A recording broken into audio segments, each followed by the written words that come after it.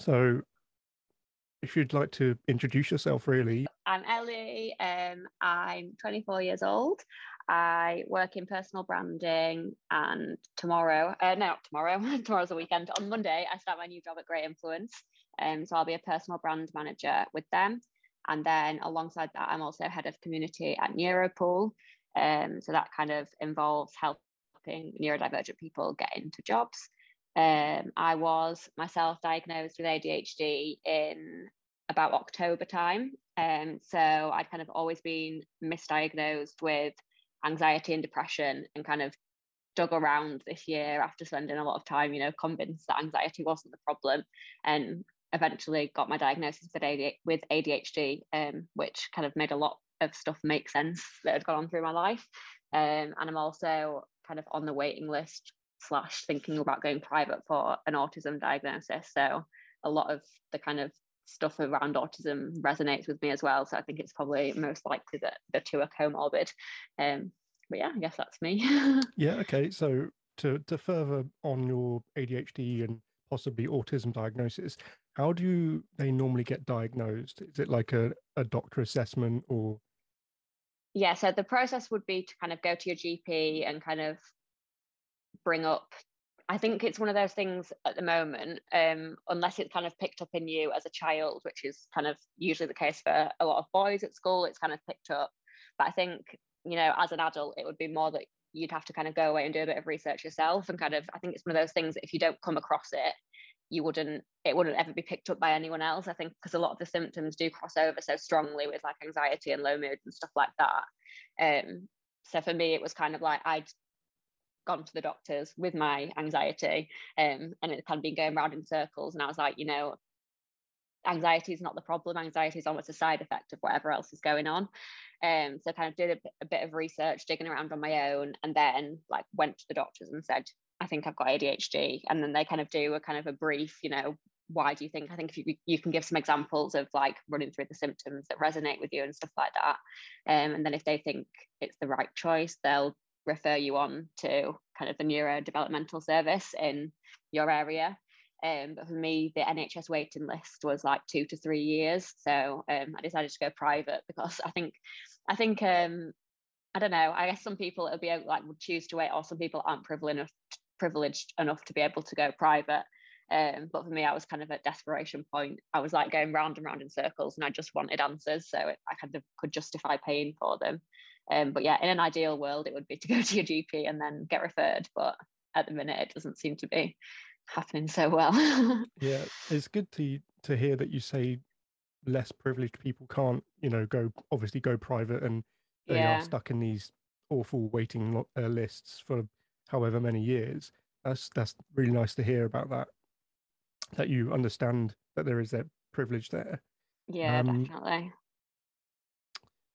so I think I want to kind of pivot towards ADHD and autism in the workplace because that's kind of Yeah, how I want to yeah, yeah. relate it.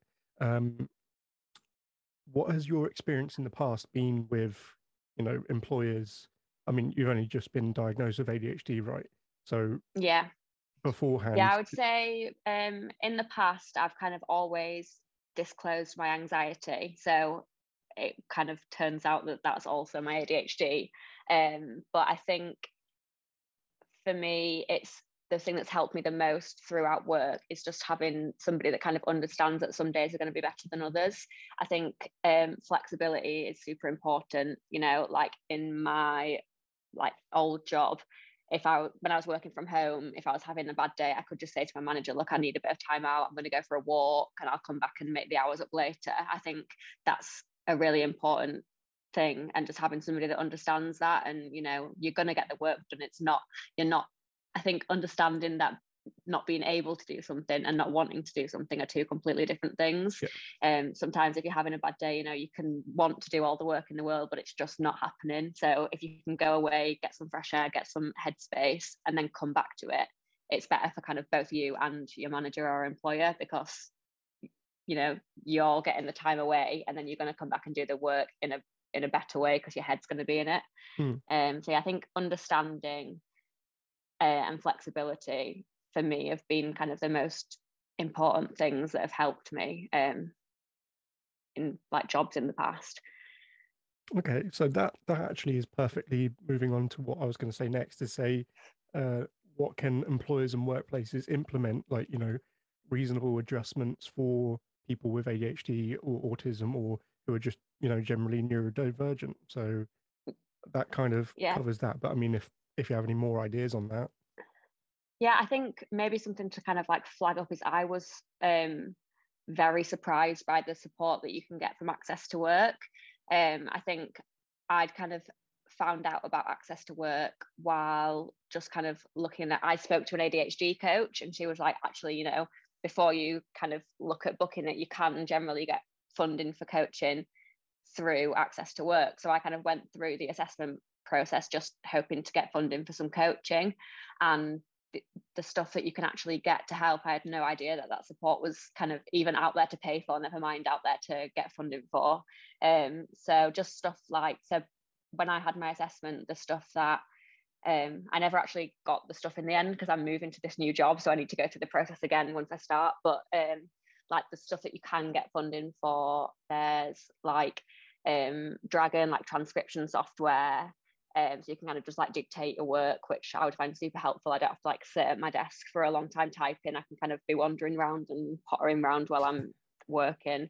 I think you can get like a standing desk so that you're not just sat down all day. It kind of keeps you stimulated if you're stood up. I'm trying to think what else they like funded for me. There's like it's called Remarkable. It's like a digital notepad, so you can kind of take notes, but it keeps it all stored digitally for you. And software like Otter, which like transcribes all your calls for you.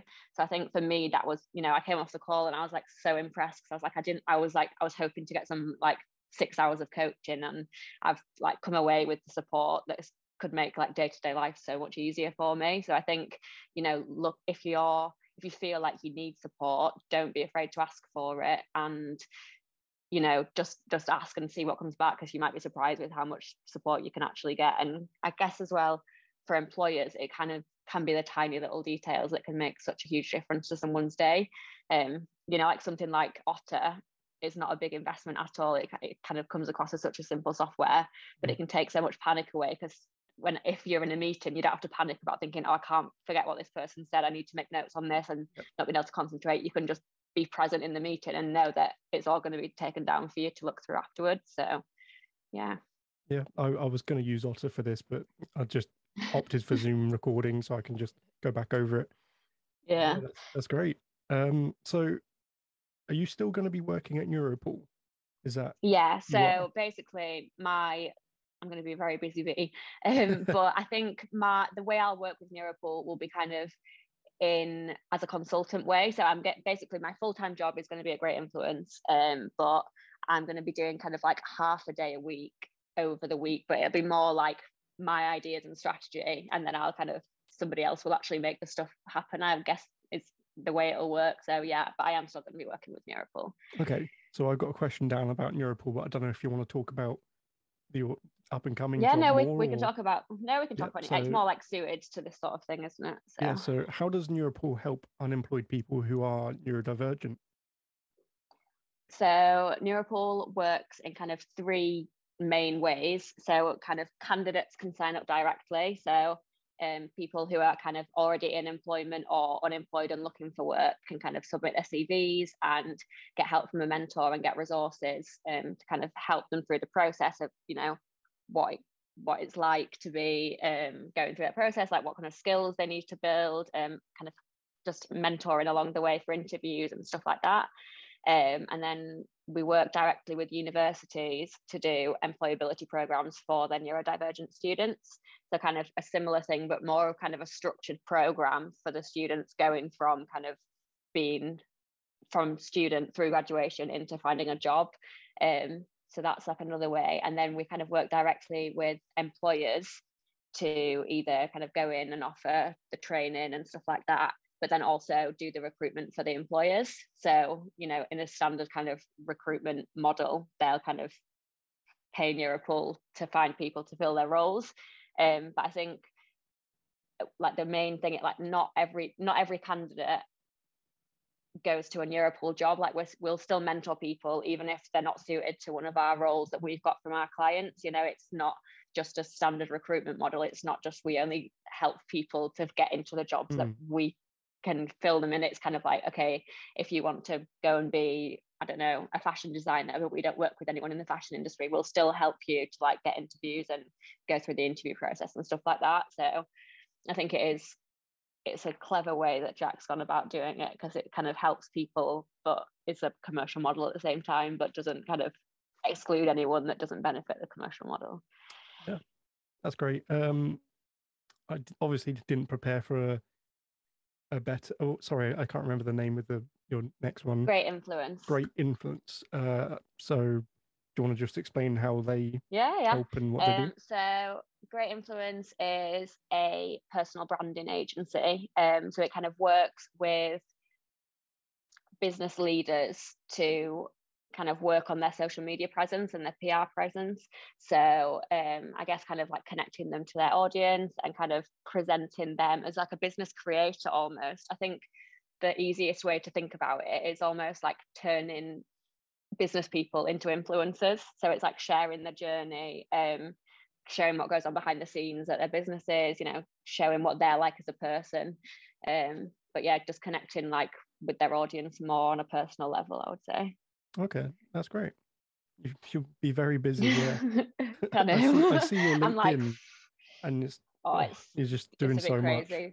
Yeah, well, yeah, I think this week, so I don't start until Monday. So I've like, this was like the week between kind of finishing off like Christmas and New Year, and like knowing that I'm going to be so busy from next week. It's like, right, what can I do this week to make life as easy as possible for myself from next week? Yeah. But yeah, it's going to be hectic, but we'll see. Right. Yeah, I think that's all my questions for now. Is there any questions you want to ask me about anything or?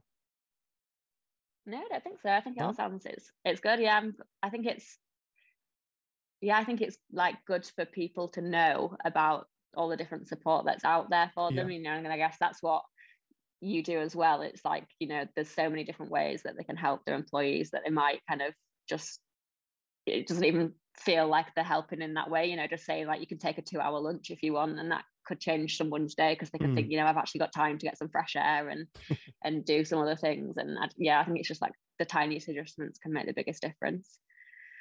Yeah, that's brilliant. Thank you very much for making Thank you. time in your busy schedule, I No, see. you're fine. Yeah, perfect. Thank Thank you very you. much for speaking Thank with me. you. Have a lovely Yeah, weekend. you too. Bye. Bye.